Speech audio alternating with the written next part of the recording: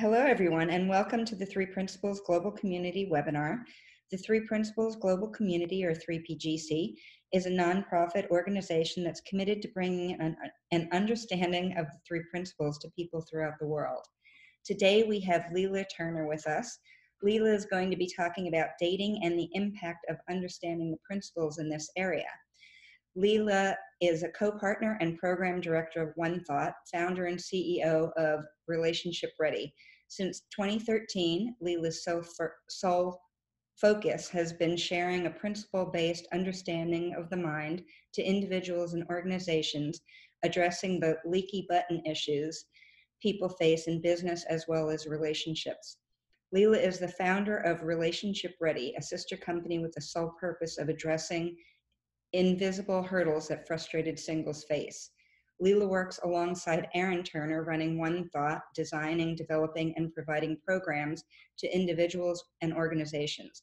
She also co-runs the One Thought Foundation program, developing new practitioners. Her clients vary widely from leaders, engineers, filmmakers, teachers, entrepreneurs, and teenagers. And Lila is a regular conference speaker and presenter both in the UK and abroad. And you can reach Lila at several different websites, which I will post under the recording. They are onethought.com and relationship-ready.co.uk. But again, no worries. I will post those underneath the recording. So if you want to get in touch with Lila afterwards, you have a way of doing that. Lila, thank you so much. I'm really looking forward to hearing what you have to share. This should be a fun webinar. Thank you for the intro. It's like, this is your life. Hearing all of that makes me sound like a grown-up. That's super cute. And thank you so much for having me. It's so funny. I feel like I want to do a whole intro to the 3PGC as well. Just having been around when it was founded, I'm just going to give my piece on it. The 3PGC is an absolute act of love. People don't think about that, but it's everybody volunteers their time, and it's so lovely to contribute towards that. It's a resource just to kind of so that anybody can show up and find some resource for free. There's nothing getting in the way. And I'm really thrilled and honored to be one of your speakers. So thank you for having me. Oh, exciting. Hello, everybody. Hi.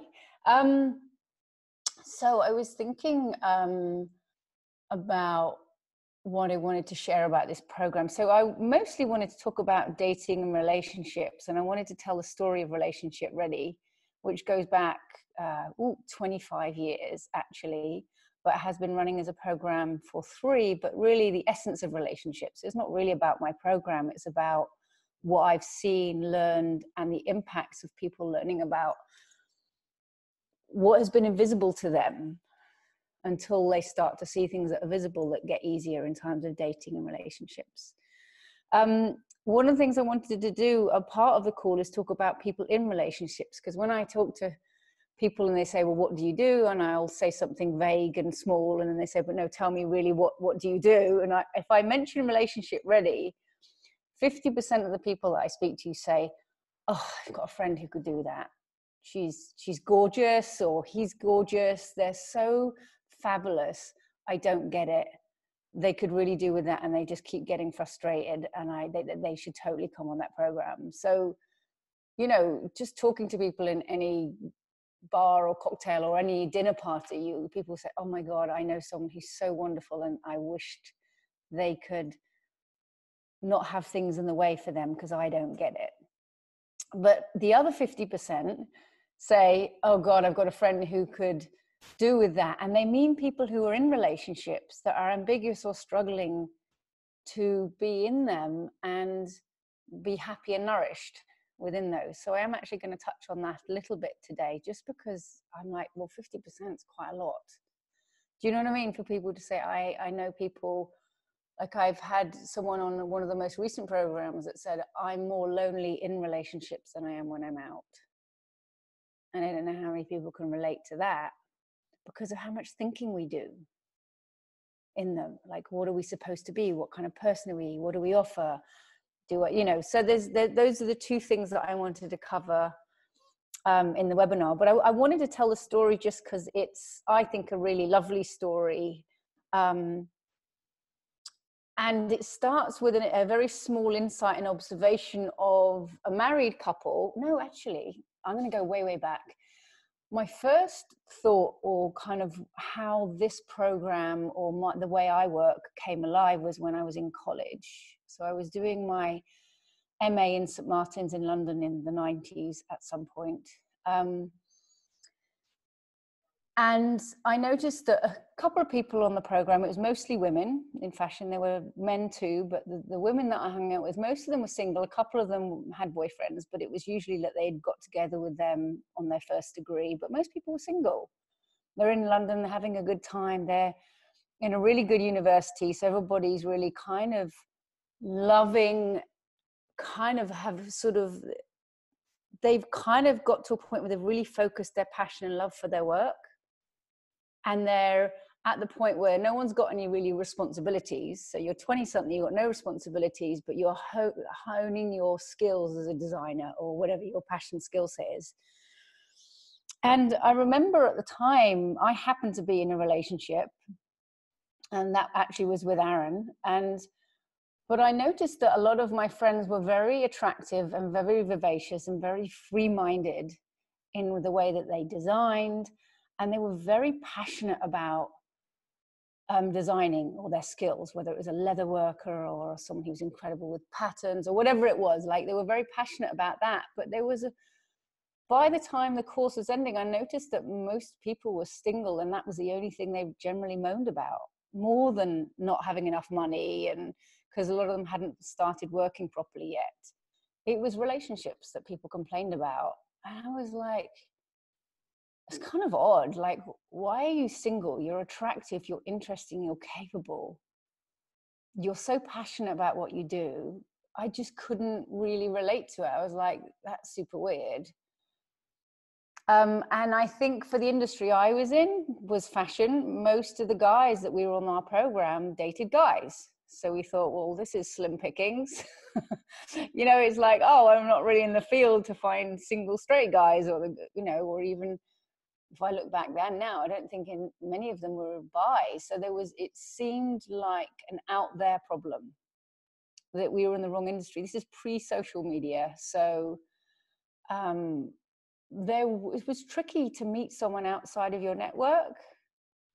I don't know, Colette, I'm talking to Colette up there, but I don't remember if you, like, you know, when you're in college or whatever, or you're working in your 20s, back then before social media, there was just, it was who you knew. You might go to a party of a friend's, but for the most part, at some point, you kind of stuck on the track with the friends that you knew. So it felt like an issue of, oh, well, it's just the people I'm meeting, and I'm not meeting the right people. That was before you could go online for a date. Yeah. So if I fast forward, that was a frustration and confusion. So where's my frustration, confusion moment? Aaron and I moved to America, and he started interning and then working as a practitioner at Pransky Associates. And their fundamental chunk of their business was couples. So couples would come into town, usually as a last resort. I think people usually go for other more traditional acknowledgement, you know, methods of working with people, you know, for their relationships. And when everything else hadn't worked, they'd come, or they'd come because they'd heard, oh, I don't know really what it's about, but it seems to work. Go see these people. And I wasn't a practitioner. I was doing design and branding and things. And so here's my judgment moment. I remember noticing a couple that came into town. It was a tiny town of 800 people, and they looked like kind of out-of-towners. They were very smart and fancy looking. To me, I'd got quite country bumpkin by then, so meaning I was probably wearing sweats and, you know, very casual lifestyle. And they all had like smooth hair and, you know, ironed clothes. You know, you could, you know, the out-of-towners are in town. But I remember seeing this couple around town, and they just looked, you know, when someone's teeth are gritted and their jaws going, and it just looked like I was like, whatever's going on there, that looks really unfun. They looked, and I could see they were struggling. They looked very tight. It was really interesting. I saw them about 2 or 3 days later, and I think it was in a bakery. It was the same couple, and they were different. They were different. They were soft. I hadn't spoken to the couple. I'd just seen them around. And I find out later that they'd been working at the practice that Aaron was working at. And they were technically still ironed, fancy clothes, lots of charcoal, smooth hair. But the feeling of them was totally different. Like, it was soft and it was light, and they felt like their whole, everything had softened. And it's funny to observe this from the outside. And because I'd been observing Aaron's work, because I would sit in on groups and things, I knew that they got great results in 4 days. But to see it from the outside without knowing anything about what the approach was or what was happening, I was like, wow, they look different. And then I remember thinking, they must have suffered for a while. And then I remember thinking, God, why didn't they get help earlier? And then I was like, someone should have helped them earlier, you idiots out there. Why didn't someone help them earlier? Like, it kind of way, if you can get help in 4 days and you've been unhappy for maybe 6 years or whatever, that seemed cruel to go through that suffering when something would happen in such a short amount of time. And so I remember thinking, God, people should help, like married couples or couples, like right when they first get together. Does that make sense? And I kind of thought that would be someone else's job, because I was absolutely not interested in this field at all. It's kind of like, wow, somebody should invent that kind of thought. Fast forward, oh gosh, I don't know how many years, maybe 10 or 15. I ended up getting very, very interested in this work. And starting when I moved back though to London, I was still connected to a lot of my friends that were now up and running and doing really well in their careers. So they were had boutiques, or they were accessory designers, and some of them had settled down, but some of them I could tell were still trying at dating. And what I started to observe, because I kind of had started to notice, I knew that there was something to do with the mind, and that something was up for grabs. It wasn't just a set thing. I started to look with a different set of eyes at my friends who were going on dates. And what I realized is when I was with them and we were having fun, they were very, very, a very natural version of themselves that had, in a way, they were just at ease, and they were just themselves and nothing else. They didn't have to impress anyone. They didn't have to look good. But as a result, I got to see the essence of them. And that's what I loved about my friends. And, there was nothing in the way. And that's kind of what I would say was, the unfiltered version of you, if you like. But then when they would kind of talk about their life and their jobs and everything, when they came to the world of dating, they would kind of stiffen up and get really intense. And then they'd kind of get cloudy. And then they would get kind of a bit disturbed, and now wait on this. And then they would get kind of tense and guarded. And I would ask, well, how did that one go? Go, oh, no, I can't date anyone like that. I dated someone in that field before, and that really didn't work out. I got really hurt, or that person really, so I could see that they were basing their historical experience and getting less and less themselves. So they were showing up. By the time they were showing actually up on a date, they were kind of like armadillo. It's like they're showing up on a date like an armadillo, but wanting a deep connection. Do you know what I mean? And it was just like, I remember thinking, God, you're really that doesn't feel like who you are when you're just yourself with me. I could see that there was something happening in their mind that was getting in the way of them just showing up as themselves.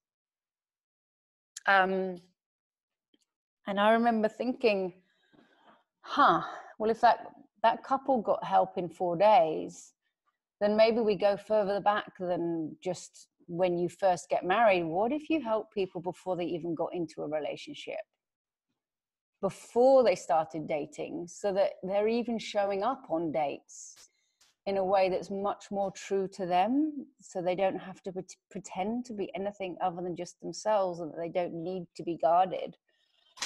So I started doing kind of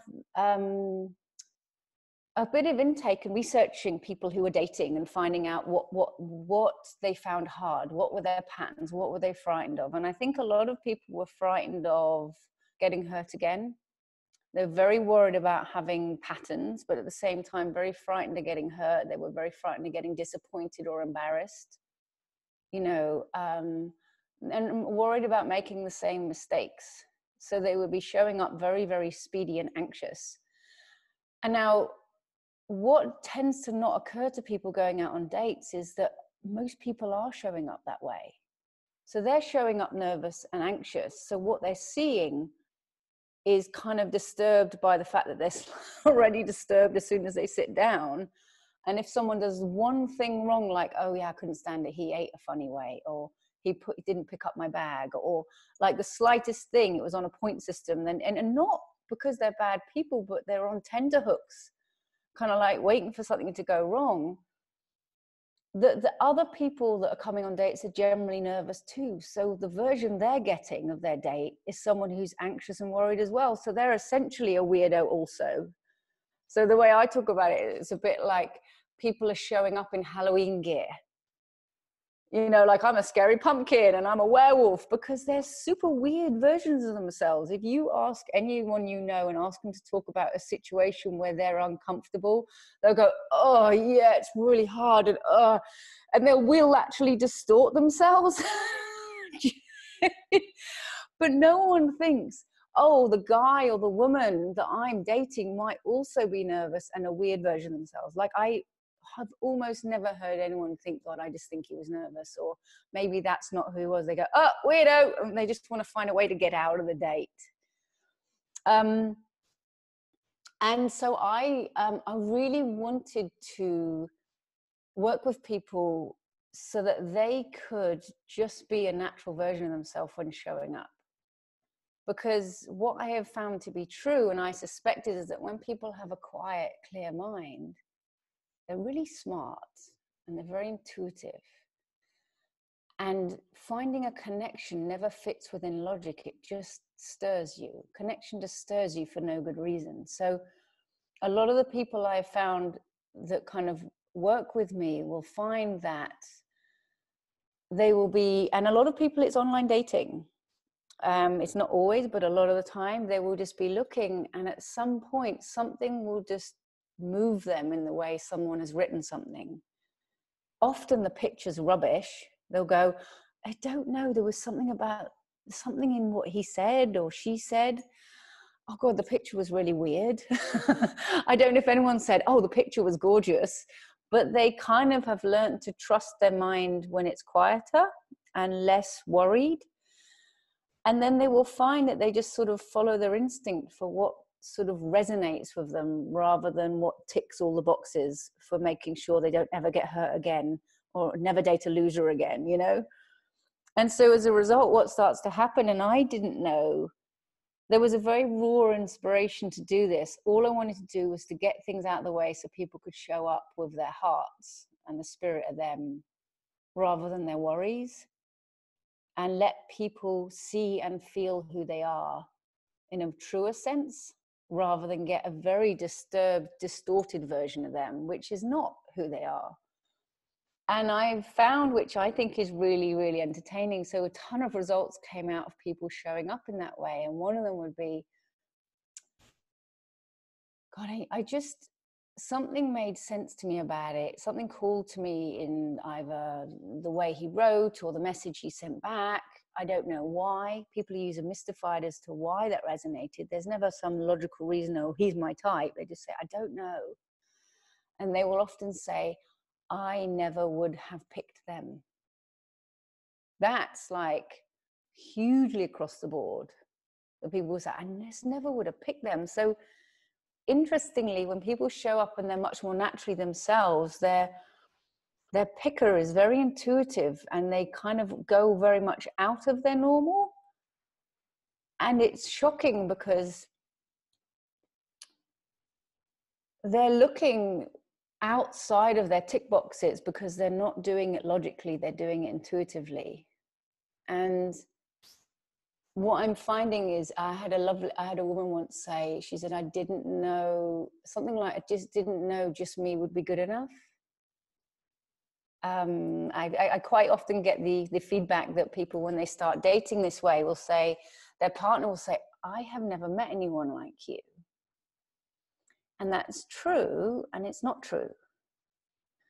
What's true about that is there really are people in their essence have their own unique feel. But what's not, like what's deceptive about that is the connection people feel is that most people are so guarded so that they're getting an unfair read on most people. So when you get someone who is literally just them, that's refreshing and stands out to people. And I feel like working with, as far as I got with the inspiration, the people who have done the program then become my teacher. Is at that point that I just get to sit back and go, wow, I didn't know that. Wow, that's amazing. Oh, wow, that makes sense. And I get to learn from the way that the sort of women and men that run the program start to live their life. And it's interesting because I think the majority of people who have fallen into very, what would be the word?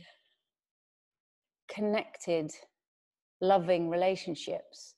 I've seen symptoms to that is that there tends to be that the people who have this level of kind of understanding about themselves are very confident in their own voice in a way that they don't tend to get frustrated that they're not heard. They are absolutely, as far as I can see, don't get bullied.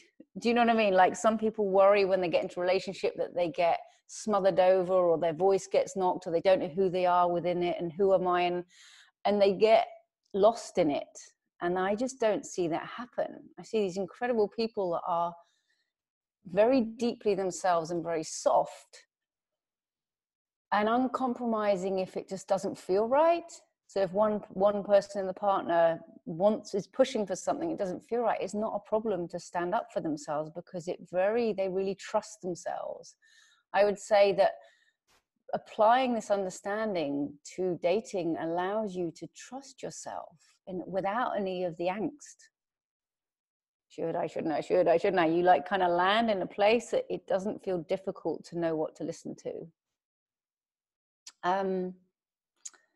Colette, would you add anything to that I've missed? No, I think that, I think everything you're saying is just totally resonating with me. I came on your Relationship Ready course 2 years ago and I wasn't dating. I had met somebody he's on this call. I can see he's on this call. And my experience, I think, of the relationships I've had before and the relationship I've now had with Stuart it's just completely different. And I think that actually, just being yourself is just such a lovely way to connect with somebody else. Not only for you, for them, but for them, allowing them to be themselves as well. If that makes sense.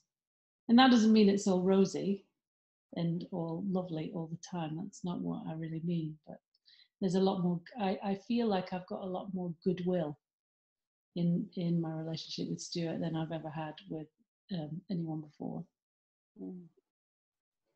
And it looks like there's not a huge amount of efforting. No, there's really not a huge amount of efforting actually at all. So I would say effortless. I actually can't believe it, and we're way down the road now, and it just feels like it gets better and better. It's sometimes you're in a relationship and it's like people say, oh, the honeymoon's going to be over kind of idea, and I think that actually I would say that it gets more. I feel more connected the longer we go on, not less connected. So, but there's definitely not effort in that at all. Other than obviously when I'm grumpy or hungry or, some of those things, and I have to sort of like take myself off for a little moment. Yeah, lovely. And it's lovely because you can feel that you're both still very your own people. It's not like you've molded into sort of some morphed version of each other and finish each other's sentences. It's like you're both very much each other. Yeah, and I think that when you were saying those things about how people, staying yourself and being your own person, and I think about the significant relationships I've had in my past, and definitely got lost in those for sure, trying to please or trying to be or any of those things, and it's such a relief not to have to do that. Mm. And one of the things that I think is really lovely about people allowing themselves just to be themselves is that you're not supposed to be just like a well-made bed or vanilla or pleasant or like just digestible or acceptable. Like you're allowed to have all of the feelings and emotions of just being human, but you don't get lost in the story of having them. So you come back to presence. Because I think, people always come in on the program with just a ton of stories that they don't even know they're making up. Like, oh, I'm supposed to look different, or or I'm supposed to, there's something supposed to happen before I'm ready, or do you know what I mean? And we just make up these steps that we think and we don't know we've made them up, don't you think? Oh, well, as you know, Lila, I'd made up some hugely cast iron stories about my undateableness, and you just kind of blew it all apart on that first morning, and I was just like, oh yeah, okay, yeah, and I didn't really quite know what to do with that. Yeah. But I had, and to me, it felt completely logical. I wasn't the right age, I wasn't the right size. I was, a successful businesswoman, and that, like, people didn't want to date people like that. And I'd got all these amazing stories about myself, and you just blew it up on the first morning. Yeah. Like a little dynamite. I know. Yeah, it's really lovely. And what's really nice, I didn't know, one of the things I didn't know, because I've kind of learned to not assume, because that doesn't do really well with learning or being present, getting into stories. I could start to see that people got into relationships much more naturally and intuitively when they had a lot less on their mind. I honestly didn't know what was going to happen about staying in them. I didn't know whether this bit of understanding pointed specifically in this way was going to be how that was going to sustain things for people. And it's been really interesting because I feel like it's been incredibly sustainable to stay in them, without then having to fix something. Like, you're not getting in there, like moving into a house and then getting bored of the bathroom and having to rip it out.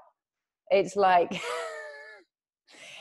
people seem to get just more richer and more contented, which is like, whoa, that's cool. I didn't know that would happen, and it seems to be a beautiful thing for people to consider. That, I mean, I kind of, my way of saying it is the natural version of you is the upgrade. Always.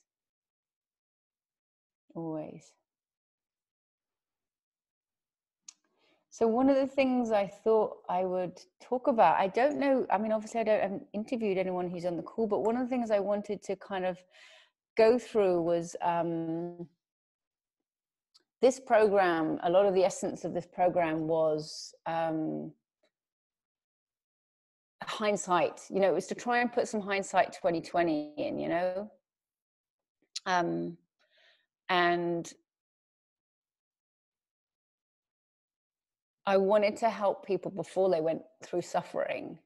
But if there's people who are on the call that happen to be in relationships, I wanted to sort of share a little bit of stories about essentially being in a long-term relationship and then shifting from marriedness to dating again.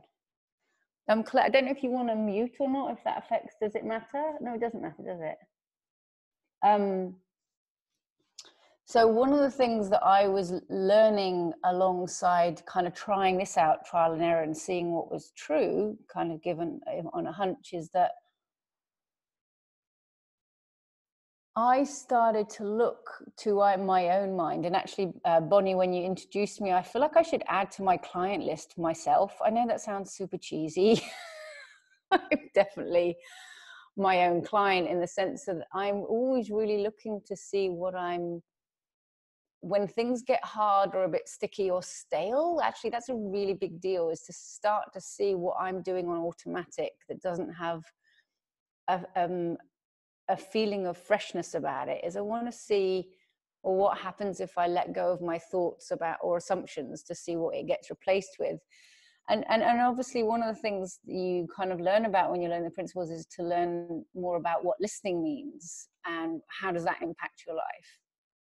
So I wanted to share a really cute story about, I'd started working in the principles, I think I'd been working a couple years, and I was on faculty for one of these big trainings that we're doing, and Aaron was at the front of the room with somebody teaching, and I was on the faculty in the back, and I was listening to him talk. And I don't know if anyone, you can relate to this, that if you're either dating or you've got a partner and they're talking and you're like, quite like the way they said that. I'm not sure if I agree with that. Oh, they should have picked a different shirt. We're going to cook for dinner. Anyway, that's cool. I think he could have said that a bit different. Oh, I've heard this story before, but I wish he'd mentioned. Do you know what I mean? Like, you can be, I call it my girlfriend thing, but really I was looking at Aaron like, I don't know if this sounds really unpolitically incorrect, but like he was mine. How do I feel about my thing? You know, it's like, oh, how do I feel about, as if everything he said was a, do I like how that reflects on me? And not in like as obvious as that, but I'm sitting there thinking of him as an extension of me in a really weird way. And I remember sitting there going, oh, well, I'm not disagreeing with what he's saying, but I realized it had a sort of like, I might as well have been watching EastEnders or telly. It's like, oh, I can't believe she said that. She did, like, you know, it's like, and although a lot of what he was saying, I thought, oh, that's cool. Oh, he's doing a good job. Oh, he missed a point. You know, like, it's so funny that I'm doing this. And and then it occurs to me, because I see the feeling of my listening. I'm like, you're not listening, are you, Lila? Like, I'm like, yeah, but, you know, it's like Aaron. I'm like, no, Lila, you're not listening. Like, your job is to show up, and your job is to listen. And it doesn't matter whether it's Aaron. And I kind of saw my role way back then, that I was there to help and support him and encourage him. And I was quite junior in the company. But I was like, yeah, but Lila, you're not listening. So I decided to see what it would look like if I dropped my listening and my girlfriend thinking. And so I kind of let go of all this thinking. And as I'm letting go, honestly, I feel like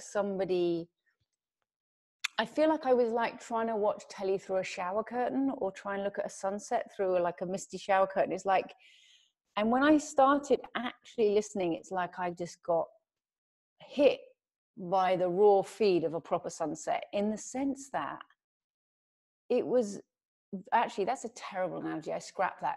It was like I went from just seeing him through sort of very cheerful analysis to suddenly having this absolute stranger in front of me. Like, I think my mouth opened. I think my mouth actually opened. I think I was like, it's like, that's a different experience of Aaron. Like, that's not even a shade of what I was seeing a minute ago when I was doing my girlfriend thinking. He was literally brand new. It was like having a cold shower, actually. It was like a big, it was just, I was just like, and he's talking, and it's like I've never heard him speak before. And he's not mine anymore. He's this person that's individual in the world, that has his own voice. And because I'm not assessing what he's saying, I'm starting to hear what he's saying. as if a stranger was talking to me, as if I've never heard it before. And I was super gobsmacked, because I had no idea the effect of couples thinking has. Do you know what I mean? I was just like, okay, if I'd have guessed, I would have thought I would have just got a little bit clearer, and that would have been maybe even got a bit richer. I didn't expect it to be a 360, and I was literally a bit, I don't know if I was embarrassed, but I was a little bit chagrined at how many years I've spent listening to him or viewing him as something that's all about how do I feel about it. And I realized when I first started dating Aaron, the first thought I had was, oh, I quite like him. And then it was, does he like me? I mean, the dialogue started from word go, and then we became a couple, and then it's, do I like the way he does that? Oh, I love the way he does, you know. And it's just like, I had never really taken him for the pure human that he was in the world outside of my relationship and significance. And it was very humbling and quite beautiful and shocking. It was shocking. So what was interesting over the next few months in terms of being in a couple is I started to notice how much unlistening I did, and how kind of everything was really subtly, wouldn't say I was tit for tat, because it was nicer than that, but none of it was just fresh in the moment for no good reason. And so what started to happen was, because I was looking at my listening around him as not being that way, something happened. And that was that an innocence started to flood my feeling around him. When I wasn't doing that, I started to fill up with a lot of goodwill and innocence. So if he make a mistake, instead of being like, oh, he always does that, I'd be like, oh, look, that's okay. Like, I would be like, I would roll with it in the moment and see what would make sense. Or if he did something really sweet, I would be like, oh, that's really lovely you did that. Like, I'd really see it for just the purity of what was happening in the moment. And I realized I didn't have this innocence when we started dating when I was 21. I didn't know that you could do that. This is 18 years in. I had no idea there had never been innocence. I mean, when we got together, we were sort of magnetic together. Like, it wasn't even a question really once we became a couple. But I had no idea that I had so much guard up, because I had been raised to think you have to make sure people don't railroad you and take advantage. You got to be strong feminist. You got to look after yourself. You don't want to, so I was always on the lookout for not getting taken advantage of. And if anyone made a mistake, that meant there was a pattern or whatever. I'm making myself out to be a total head case, but I do think that that's possibly, I don't know, people can say, like, not uncommon. But what was striking to me is how much innocence I had in the moment. Didn't mean I was kind of like an angel or anything, but the feeling in the house became that there was this beautiful elasticity, that things didn't all have significance anymore. It was like, as opposed to trying to move in gravy or something really thick, it's like we were actually in water together. It was really beautiful. And I didn't know. I didn't know I was doing that. And so, having kind of worked with people in this way, when people are getting stuck, like in their job, I'm like, oh, you need to date your job. You should date your job, like in the meaning, like, oh, you should date your husband, like, meaning, what if you showed up just as you, like literally just as you? What if you didn't need to homogenize or be a certain way, and you were at ease in yourself and you weren't running stories? So one of the things that came up for a current group was, it just got really tangible as a way of talking about it. You can either be in a story or you can be in a moment. That's kind of it. If you want to simplify it, you can be in the moment or in a story. And stories don't make you safe. They make you less smart. That's been a really, really lovely thing. I just get to the point of tears quite a lot when I hear people connecting directly with their heart in the world and feeling a love they've always wanted. And it makes me very, very emotional and so grateful that I get to witness that in people, because I'm just time and time again, I get an in-love experience of seeing people be able to share the deepest part of themselves without thinking it needs to be anything other than just that. I'm just wondering whether it might be a nice time for questions. I don't know if people have any. Does anybody have any questions? Or no? You don't have to. If you do, you can unmute yourself, or feel free to raise your hand and I can unmute you. There we go. Hi, Lila. Hi, Bonnie. Hi. Can you hear me all right? Because my bandwidth is rather low today. Yeah, you're so loud. I jumped. Did you see me? I was like a little hedgehog there. I was like, I nearly fell off my stool. Yes, I can hear you. I'm sorry. I didn't mean to blast you. In fact, I had Bonnie on the screen, so I didn't see you jump. But I thought I'd raise my hand because when I came to the principles just over a year ago, I was absolutely in my story at the end of a 30-year relationship. And my stories around that was that if I stayed in the relationship, I would experience spiritual death, that I was not free to be myself. Oh, the stories, the habit, the habit, the habit. And of course, once I began to explore this understanding, all that began to shift, and I make new discoveries every day. But there is a but, and that is that the habit of me and the habit of the me thinking about the relationship is very slow to release.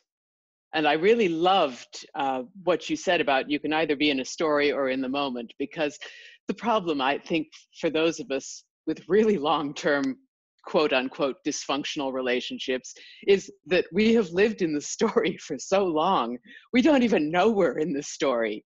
It's just happening. So it's been really interesting to watch myself experience not only a change of my experience of the relationship with my partner, but by extension, a change in the relationship between me and my thoughts, because that is the first relationship that has to shift to where I'm no longer believing the story. I'm not articulating this at all well. I'm just saying that things are constantly and slowly shifting, but at least until now, it has not been a rapid process. I do know that within this understanding, one can have huge breakthroughs where everything changes in a heartbeat, just sort of like the experience you had watching Aaron and when you realized what your thinking was doing. But I'm not getting as clear a vision of my thinking because of the long-standing habits. Anyway, it's not really a question. It was just, since you did ask if anyone had experience of this in the context of long-term relationships, this is what I'm currently living. And I don't know where it leads. I don't know whether ultimately we stay together or whether ultimately we separate. But the whole story that I had around it is gradually melting. You know, it's lovely. I think it's really interesting. You know, I do this program and I'm finding between 50 and 70 people are very immersed and trained in the principles.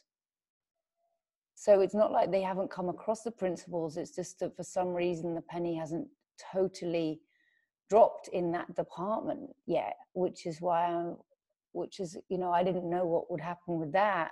And it's really interesting. So I'm listening to you and I'm thinking two things occurred to me. Not that you asked a question, but I don't know if these resonate with you. I did actually get really unhappy at one point. I've shared this at other conferences, but I was really unhappy for a really long time. And I was living with, should I, shouldn't I? Should I, shouldn't I? Should I, shouldn't I? And I couldn't understand, because I'd started learning the principles. I understood that thought's transient, except every time I looked at the feeling between Aaron and I, it was muddy. It wasn't bad. I didn't hate him. I just didn't enjoy him. Mm-hmm. And I struggled with that, because I'm like, well, where's the principles now? You know, I just didn't know what to do. And I would switch between thinking, well, the principles must apply here. And then also thinking, well, should I just go moan to my friends that will just say, girl, get a divorce, and that's terrible that he's messy, or whatever. Like the conventional, oh, you're just denying it, it's dead in the water. And I was thinking, is it dead in the water? Is it dead in the water? I don't know. Because every time, like, it was a long time that it was just no feeling. Because it wasn't even like passion, upset. It was just, and we ended up walking in the woods one day, and I felt so like I'd betrayed him so deeply, because I didn't feel like I loved him in the same way. I was really burdened. I mean, I just felt horrible. I felt so bad that I didn't even tell my friends, because I felt like that would be a betrayal without talking to him first, but I couldn't talk to him because I was so worried about hurting him.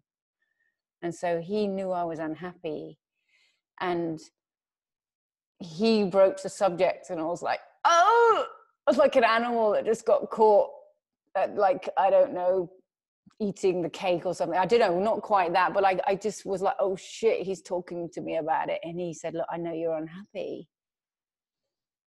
And there was no lying. I said, no, I'm not. I'm really sorry. I'm really sorry. I just don't feel the same way. And he said, I really love you and I want to be with you, but I want you to be happy more than that. I'd rather you were happy somewhere else, if that's what you wanted. And we're walking, and it was such a relief to have it out in the open that my whole head started to relax, my shoulders relaxed. It didn't feel as scary to talk about it in the moment. What happened was my head freed up. And for the first time in a really long time, I wasn't doing should I, shouldn't I, should I, shouldn't I. You know, like bomb disposal people. Red, blue, red, blue, red, blue. You know, like usually when we're trying to choose between red, blue, we're choosing between two sucky options anyway. Yeah. Right? And the weirdest thing happened now. I'm walking along, and as my head clears and my spirits rise for a first, and all the guilt lifts. Like, oh my God. I felt so guilty for not feeling more loving, because he's such a good man and he's so patient and loving to me. And everything lifted, and I got light, and we started talking it through. Like we were talking about, oh, what would that look like? And as I'm walking, the funniest thing happened. It was so funny. And I'm going to give you a visual on this, because I think it's hilarious. I used to love Barbie dolls because they came in those plastic containers with like their beach kit. You know, I know we couldn't think of the plastic the same way anymore, but I loved that she had like a bucket and spade for her evening gear. And Aaron's always had like a super cuteness to me. Like he's so lovely. And I had this really weird thought come out of the blue, because there was a lot of room in my head for the first time in a super long time. And it said, if Aaron was like a Ken Barbie, like he was like a little set, like a Ken doll Barbie, and he was on a shelf of guys, like with a bunch of guys, and I think I put Brad Pitt next to him. Like I really like Brad Pitt, especially when he's eating. I was like, if there was just a bunch of guys on a shelf and I was picking again, would I pick him at all? Second, third, would I pick Brad Pitt? And if they're out of stock, then pick. And I honestly didn't know. I think it's a bit of a weird thing to ask yourself in the middle of a divorce conversation, but whatever. Mind has a funny way of working. And I didn't know for a split second. And then an answer came, like an email coming into your email, like it's as if it's not from you. And it was yes. And I'd pick him first. Wow, that's beautiful. And it shocked me. That's the funny thing. I was like, no, twist. Now, what was beautiful about that is I didn't know that's how I felt. And I didn't know that the feeling wasn't nice because I was having invisible thoughts. I didn't really understand. I do feel it could have been no. I do feel it could have been no. I was really open to it being anything. I just know it happened to be yes, and I would pick him first. I think I got a great deal. I'm really lucky. Like I literally couldn't believe that was the answer, honestly. But getting a free mind around it and not living in the should I, shouldn't I, it's really hard to appreciate how that's blocking up the Wi-Fi. You know, you came on, you said my Wi-Fi is not great. Well, that blocks up, you know, like that just clogs up the reception big time. And as of that day, when I got married and hoped that it would last, but didn't think anything would last. Because nobody stayed married when I was growing up, or what I saw. And I don't have any thinking about how long it will last, but I'm so excited to see him at the end of the day. And we work together. And I know, and what's fascinating is, you know, that crappy phase I just described, I could go on about it and go longer. The muddy water phase, the sort of sad, hopeless phase, whatever. That feeling came back about a year ago.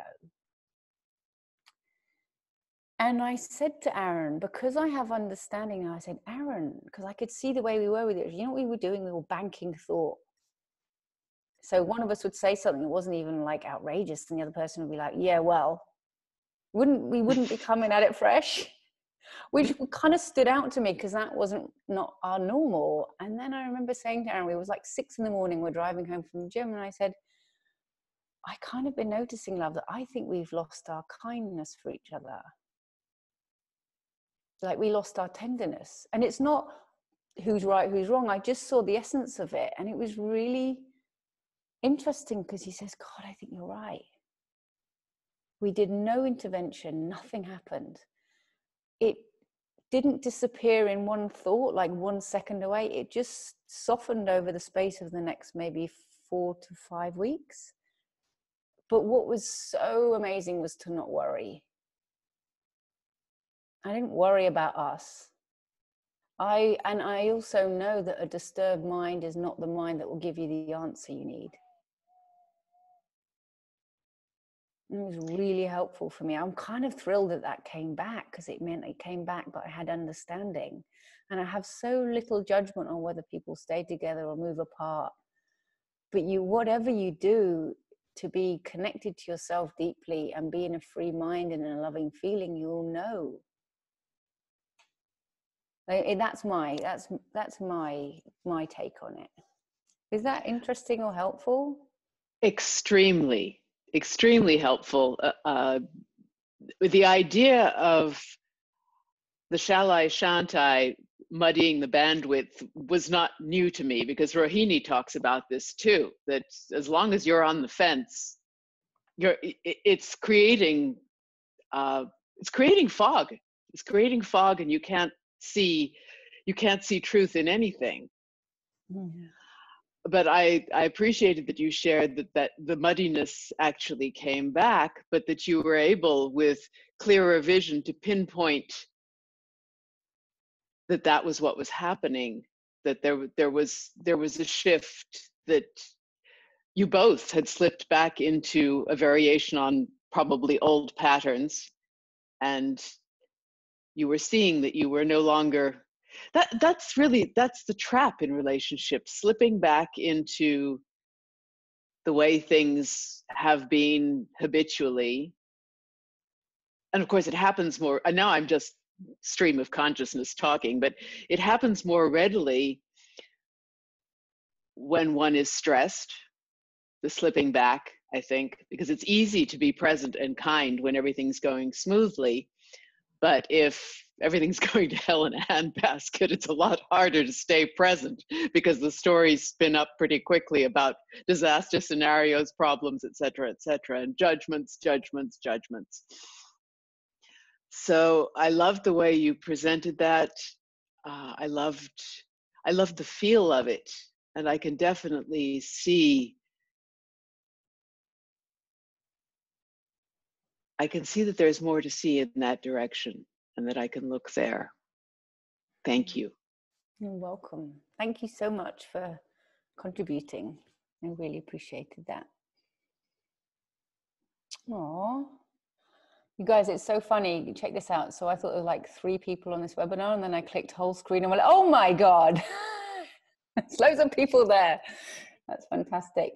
We have like 3 minutes left before we're done. Tiffany, I noticed you just unmuted yourself. Yes, I just had a comment. I'm relatively new to the 3 principles. I kind of explored it maybe a couple years ago and found the 3 principles honestly hopelessly confusing, and I know that's a common experience for people sometimes getting into it. And then, as my extreme fortune would have it, life circumstances kind of led me back into that. But I think that the most important thing that you touched on to me was what you just recently said, because I found this to be true in my experience, that, you know, when you have that mind cluttered with thought, you can't get that clarity you need on your relationships. And my pattern has been, since my divorce, because I was hurt, is to get in, and then kind of each subsequent relationship there was a new hurt. And now I'm currently in a relationship with somebody, and we read the same kind of books, and we have a lot in common, and it's nice. But the only thing in our relationship that does damage is both of us worrying about the relationship. I mean, we're getting along great. There's nothing wrong, except we're both worried about getting hurt. So we're both triggered by each other's behaviors, because our minds, you know, even though I'm studying and learning these 3 principles, he's not so much there yet. But it's just interesting when I start to let my mind clutter up with these thought processes of, why did he do that? Why did he say that? Why did he have that dream? I mean, what is this subconscious mind saying? You know, because I do anxiety therapy and hypnotherapy and stuff. So I'm psychoanalyzing our relationship, and then frustrated because I have no clarity. I feel like I don't see, you know, is this relationship going anywhere? Instead of just saying, I'm just going to be. And then the wisdom I need will come to me when the time is. And when we get to that place where we've had enough conversations, sometimes we'll just talk about our fears, and we just let the relationship be, everything is fine, you know? And it amazes me just how much that pain from the past produces these thought processes, and we latch on to them. And if we get to that place where, you know, we're just letting those thoughts go and just living in that present moment and trusting ourselves that we're going to find the answers that we need, and our intuition is going to guide us, you know, it's that innate mental and emotional health, which is something I taught my clients even before I came to the 3 principles, was that I knew that you have, without your thoughts interfering, innate mental and emotional health. You were born with that. And the 3 principles just reinforced that and expanded on it. But it's interesting how much, even though I know that and I teach that, I find myself getting caught back up in that same process of obsessing about my relationships. And I think, like what you mentioned, I think that's the pattern. If we could stay away from that obsessing about our relationships and just be free of that thought, how much better every relationship would be. You know, it's been very insightful just listening to that and having that be reinforced today for me. That's lovely. And I think I mean, the word patterns comes up a lot, but sometimes the way we talk about it gives it a grandiose, like it has any power other than in the moment of being a story that you tell yourself. Mm-hmm. Like if a pattern was nothing but a story that you tell yourself and you can listen to or not, it downgrades it. So you can do story or the moment. Yeah, good point. It's lovely. Oh, I'm dying to hear how you get on. Email me and tell me. Thank you so much. Oh, it's lovely to chat, and for the questions we've had. I know we're at an hour. Bonnie, is there anything else that we need to do before we're done? Nope, I think we're good, unless you want to talk about your program, any programs that you have going on or starting. Yeah. So we don't have a date for the next one, but we run women and men's relationship readies. Occasionally we do it in the States. If people are interested, they should email me. But mostly they're run in a really lovely part of London, in central London. And they're about 8 weeks long. It's a really nice format that gives people time to kind of be out in life and reflect on it. So I mean, I wasn't going to talk about it on here, but if you want to hear this, should I talk about the structure briefly or no? Sure. So the essence of it is we spend 2 days together as a group, usually in quite an intimate group, just, sitting and taking a load off and reflecting on the mind and looking at that totally afresh. So whatever your understanding is, it's beautiful because you can put your understanding aside and take a fresh look at the mind and the principles in relation to relationships. And so you have a kind of retreat, and it's really lovely because people are like connecting together and hearing other people's stories. That means a lot to people. And everybody's kind of different, which is wonderful. And then you have about 8 weeks where you're sent, actually it's longer, it's more like 12. So you have a video a week that's all commissioned around what I would call the potholes, but some of them are quite funny, because if you do step back, we are kind of hilarious. Like if I give the example earlier of being like a Halloween outfit, you kind of see that it is quite comical how we are really not ourselves, and then we're confused by that as the results. And then there's individual calls throughout there to see what you're learning and kind of really touch base and connect and kind of move the relevance along for you, so you can really infuse this into your relationships and your dating. That's kind of what I would say about it. I could go on more, but I don't want to drag that out. There's a question of whether there's an online version of this, like for the 2 days in person. Is there a way to do that online? No, not as yet, because I haven't figured out how I could do that effectively, like by having screens, because it's so intimate. Like we sit together, we drink tea together, and but if there was like a particular interest in this, if it was in the States or the UK, usually it's not. It's doable for people if I find out where they're based. So Tiffany, send an email to Lila and see if that could work out. Yeah.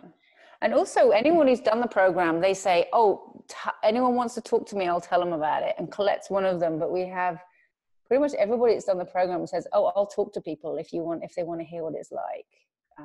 Because I think that the people who do it are the program, they're the life of it. So that's totally on offer if people want to talk to people, and find out their experience. Do you just do this in the UK? There's a question, where in the US do you usually hold it? The one I held before was in Portland. I've had requests for more Central America, and I've had requests to do it in LA. So those are the other places that people have been asking me about. It's lovely thank you for having me. Thank you, Lila. This was really a great conversation. I enjoyed it. I think everybody did. So I really appreciate you coming on. Oh, thank you. And it'd be lovely to see if people have questions. If people contact me, if you have questions, let me know, of course. Yeah. I want to say have a lovely weekend, but I just realized it's Monday. Well, and it's, happy holidays to everyone, right? The next webinar is not until January 8th. And that's with Marina Galan. So happy holidays, everyone, and see you next year and next decade, right? Yay, 2020. So eyesight, maybe we will be 2020. That's right. 2020. All right. Thanks you Thanks, guys. Lila. Thanks so much for coming. Bye, guys. Bye.